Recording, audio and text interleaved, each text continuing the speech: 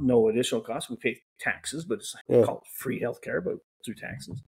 So it can take sometimes months to get into the system. But once you're in the system, I've found that the level of they say, oh, everyone's burnt out in the system, it's all horrible. I found the level of care to be incredible. The service is great. The people are caring. It's been fantastic.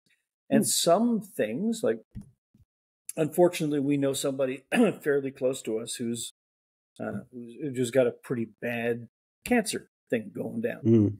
And they actually got into the system very quickly.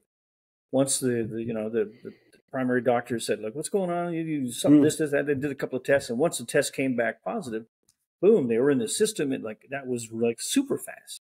Now, what the outcome will be, who knows? It was only found fairly late, but that's because, I mean, the doctors don't call you up and say, hey, Kevin, how you feeling this week, man?